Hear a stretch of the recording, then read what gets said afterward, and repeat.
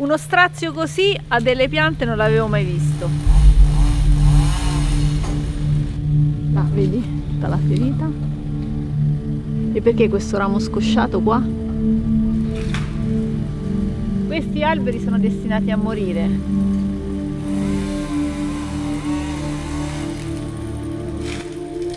Albero, scusaci. Siamo veramente una specie pessima, siamo indegni di voi. No ragazzi, questi in Toscana li chiamano gli attaccapanni. Oh ragazzi, ma le piante in questa maniera no. E guarda che roba.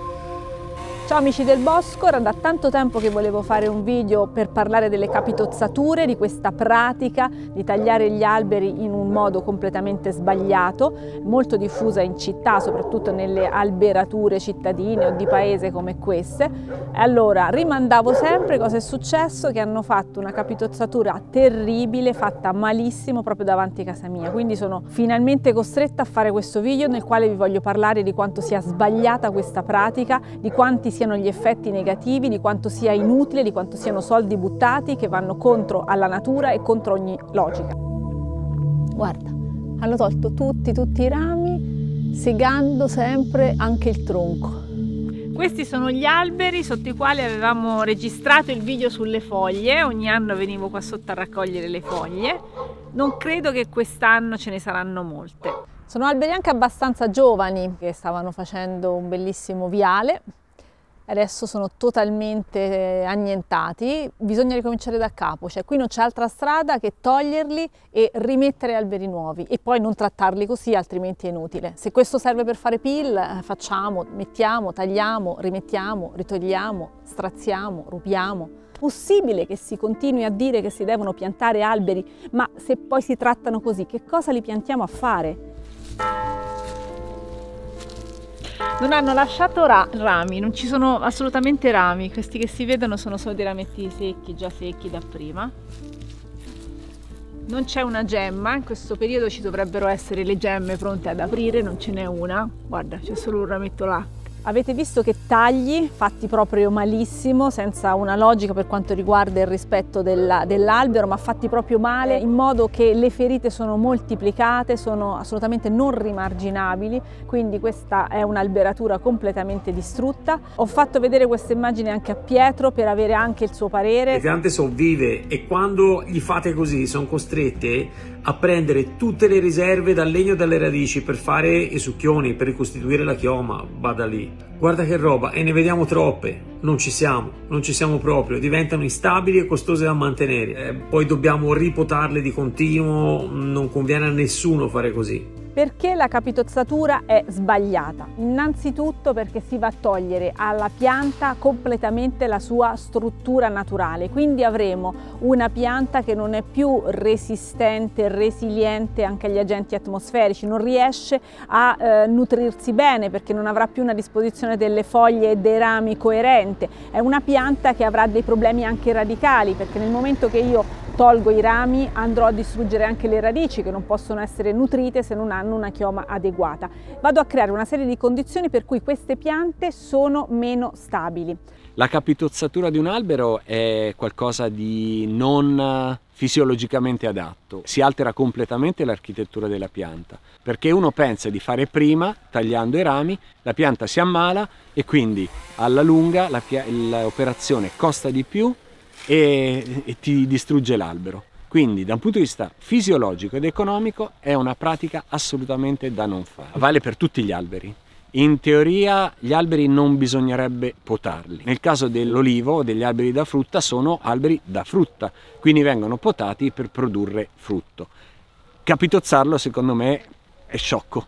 Poi parliamo delle ferite, vengono aperte delle ferite molto grandi che la pianta non è in grado di chiudere, quindi i tagli più grandi diventeranno tutti punti di innesto di funghi, marciumi e quindi la pianta mano a mano si deperirà. In questo caso sono stati fatti più tagli del necessario proprio per un utilizzo sconsiderato di mezzi da taglio, qualcuno evidentemente che non li aveva mai presi in mano ha fatto una marea di ferite, quindi la pianta dovrà impegnare tutte le sue energie per recuperare i danni fatti. Le piante hanno delle riserve di energia che possono utilizzare per affrontare le criticità.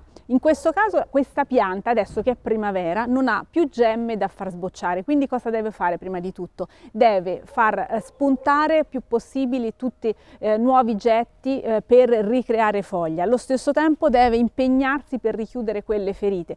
Tutte quelle ferite avranno degli agenti patogeni che si andranno ad inserire, quindi la pianta avrà bisogno di produrre le sue difese naturali contro questi patogeni. Tutto questo la pianta non riuscirà a farlo e quindi andrà in grande difficoltà. Quindi quest'anno avremo già una pianta che apparentemente, quelle che ce la faranno, tornerà a vivere perché si impegnerà tantissimo. Le piante hanno questa di caratteristiche, di reagire sempre, di non morire immediatamente al taglio, lo fanno dopo qualche anno, quindi quest'anno qualcuno dirà no, guarda, andava bene così il taglio perché la pianta adesso ha ributtato tantissimo. In realtà quella pianta si sta indebolendo continuamente perché sta usando tutte le sue energie per fare quello che non doveva fare, ricreare legno e le sue strutture da capo. Guarda qua per esempio, no? Non solo è stato troncato il ramo così a metà e qui senza un taglio di ritorno, senza possibilità di rimarginare la ferita, ma prima di arrivare a questo taglio qui c'è stata scolpita praticamente tutta la corteccia,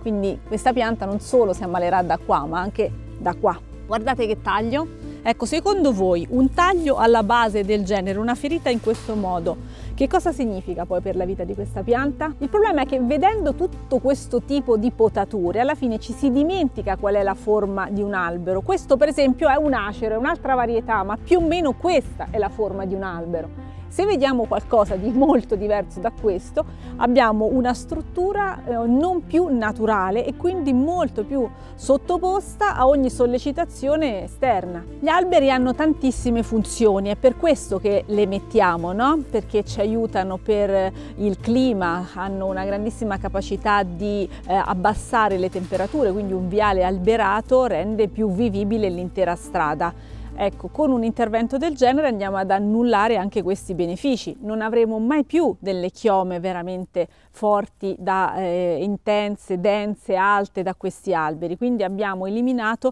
questo effetto benefico. Abbiamo eliminato anche tanto legno, quindi tutto l'accumulo di CO2 importante che gli alberi riescono a fare è stato in gran parte annullato con questo bell'intervento. L'albero, un filare di alberi, crea intorno a sé un vero e proprio ecosistema. Questi alberi in salute danno vita e possibilità di vita a tanti altri organismi viventi. Un albero è portatore di vita. Le sue foglie, come abbiamo visto, sono molto utili perché poi vengono aggredite da tanti altri organismi che se ne nutrono. Tra le sue fronde gli uccelli possono nidificare, tantissimi insetti trovano vita, nutrimento, ospitalità nelle chiome di un albero. Quindi noi abbiamo un ecosistema che si sviluppa intorno agli alberi. Quando andiamo ad uccidere, perché qui abbiamo veramente letteralmente ucciso questi alberi, abbiamo distrutto l'intero ecosistema. Stiamo perdendo, con delle operazioni che dovrebbero essere di manutenzione, stiamo perdendo le ragioni base per cui abbiamo messo questi alberi. Che cosa li abbiamo messi a fare se non per portare bellezza, biodiversità, ombra, per portare quel senso anche di natura che ci aiuta a stare bene. Sappiamo quanto sia importante la presenza degli alberi per il nostro benessere. Ci sono prove che dicono che una convalescenza, se ci sono degli alberi, dura meno, si guarisce prima. Anche il benessere psicologico è favorito dalla presenza di begli alberi, di una bella natura. Si commettono meno crimini dove ci sono gli alberi. Ecco, tutto questo lo annulliamo per degli interventi fatti male. La domanda a questo punto è: perché si fanno questi interventi fatti così male? È possibile che queste cose ancora non le abbiamo capite? Ecco, io su questo non punto il dito contro nessuno. Secondo me c'è proprio un sistema che ormai è incardinato in meccanismi che portano a delle aberrazioni. L'amministrazione probabilmente era preoccupata di non fare manutenzione o di creare dei rischi per i cittadini, no? Si fanno determinate potature anche con la scusa di dare sicurezza, ma un albero trattato in questo modo sarà un albero molto meno sicuro e molto più soggetto anche ad incidenti. Potrebbero cadere quando si svilupperanno dei rami, non avranno una struttura tale quei rami da poter sopportare il vento, quindi tra qualche anno, se ci saranno nuovi rami, quei rami potrebbero cadere e spezzarsi e creare effettivamente incidenti. Quindi se non si fanno le cose ragionevolmente si arrivano ad ottenere proprio quegli effetti negativi che si volevano evitare. Quindi di chi è colpa? Di chi gestisce, del tecnico che non dà bene le indicazioni, della ditta che magari deve lavorare per pochi soldi, della persona addetta ai tagli che non ha ricevuto una formazione. Non c'è un unico responsabile, è proprio tutto il sistema che non funziona. Quindi tutti i ragionamenti che si fanno per la manutenzione degli alberi devono innanzitutto partire dal fatto che un albero ha una sua struttura, delle sue funzioni, è un essere vivente che sta su questo pianeta da molto più tempo di noi, che si è creato e strutturato per sopravvivere in questo pianeta in modo corretto e anche per creare le condizioni di vita che poi fanno vivere tutti gli animali come noi, e quindi se non partiamo dal rispetto dell'albero e non mettiamo tutto il resto in funzione del rispetto dell'albero non otterremo nessun risultato, sprecheremo solo soldi, creeremo ulteriori pericoli e andiamo in questo modo anche ad impoverire totalmente le nostre città, nei nostri paesi, rendiamo tutto sempre più fragile. Un albero del genere, dopo 20 anni che è stato piantato, ha la possibilità di cominciare a fornire veramente dei servizi ecosistemici importanti. Se lo riduciamo in queste condizioni, che cosa l'abbiamo piantato a fare? Altro tema importante che immagino che gli amministratori considerino è la sicurezza sul lavoro, no? Giustamente, quindi si va sempre di più verso una potatura fatta da terra, non sugli alberi. Sono d'accordissimo, la sicurezza delle persone al primo posto, ma si trovi il modo di dare sicurezza alle persone dando anche rispetto agli alberi. Tutto questo non ha senso. Un intervento del genere ci costa un sacco di soldi, ma veramente tanti. Oltre ad aver perso tutti i benefici che gli alberi ci danno, noi non avremo la possibilità di godere un giorno di un albero secolare, un albero che è veramente un patrimonio di bellezza e di utilità. E poi quanti soldi sono stati spesi prima per piantare questi alberi, poi quanti soldi costa questo tipo di potatura e quante altre manutenzioni arriveranno da alberi decrepiti e malmessi come questi, ed infine quanto presto dovremo eliminare questi alberi e ripiantarli di nuovo. Si sono persi un sacco di soldi. Esistono anche delle eccezioni in cui si possono fare dei tagli apparentemente molto invasivi come la capitozzatura, ma sono delle vere e proprie forme di allevamento. La potatura a testa di salice somiglia molto ad una capitozzatura, ma è una forma di allevamento che ci serve a noi per sfruttare di più la pianta, ma che fa in modo di preservare anche la salute dell'albero. Non ce l'ho con chi ha fatto questo danno, ma ce l'ho con chi ha messo in mano uno strumento da taglio a qualcuno che non era preparato. Non si può fare questo, ci vuole cultura, e la cultura riguarda gli addetti ai lavori ma riguarda anche tutti i cittadini, perché questa cosa non deve indignare solo me, deve indignare chiunque vede un lavoro del genere. Voglio richiamare l'attenzione sul tema della capitozzatura e più in generale sulla gestione delle alberature urbane. Gli alberi in città sono molto importanti, dobbiamo imparare a gestirli. Alberi del genere che avevano tutto lo spazio per svilupparsi, sarebbe bastato un monitoraggio, un controllo magari una volta l'anno per vedere se c'erano delle branche che stavano diventando pericolose o che si stavano seccando. Sarebbe bastato gestire la chioma, non distruggerla. Per fare questo alla fine serve un personale forse più qualificato, delle